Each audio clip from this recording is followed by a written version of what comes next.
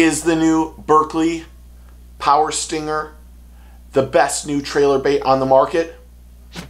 That's what we're going to find out right now. So if you like this kind of content, make sure you hit that subscribe button. And also, if you're new and subscribing for the first time, leave me a comment so I can say hello and welcome you to the team. If you don't know, most of the pros who are really big into chatterbaits and vibrating jigs believe you should have some sort of swim bait style as a trailer. It offers more presence in the water, vibration, water displacement, and in some cases it makes the bait work properly. New to the market is the Power Stinger from Berkley. It has the power bait scent and has that same texture or plastic that the Berkley Gilly has. Maybe not as much, but it's meant to be a chatterbait trailer for the Slobberknocker. But I believe there's one better than this, but I think we have to put them against each other to find out which one is better, which one looks better.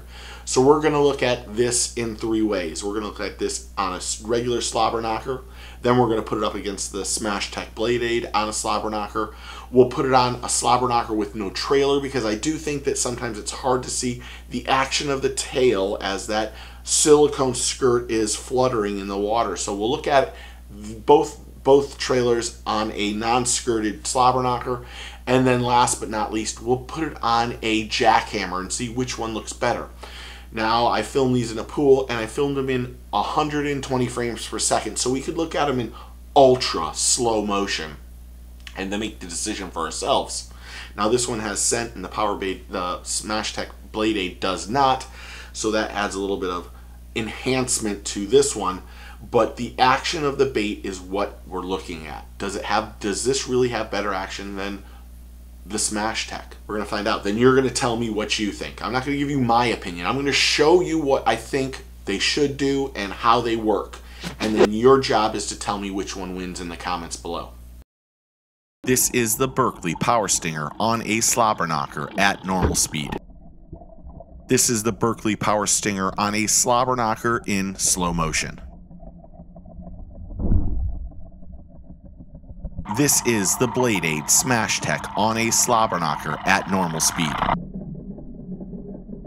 This is the Smash Tech Blade Aide on a Slobberknocker in slow motion.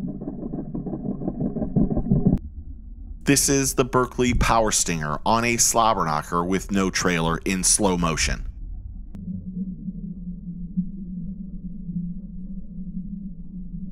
This is the Smash Tech Blade Aide on a Slobberknocker in slow motion without a trailer.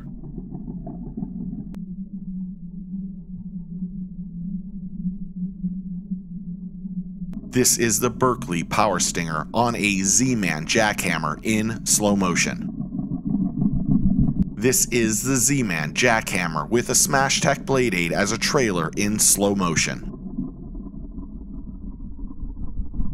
This is a side-by-side comparison in slow motion of the Berkley Power Stinger and the Smash Tech Blade Aide. There we have it. Which one is the winner? Leave me a comment below on who you think is the winner or which bait is the winner. I'd love to see what you guys think. Okay, there it is. More videos coming soon. You can't even believe it. Lots and lots of videos upcoming. And I appreciate y'all watching. Remember, take a kid fishing, get your fish on. Sorry my voice is hoarse. Swimming. Just how it is. Screaming for the kids. See y'all later. Cheers.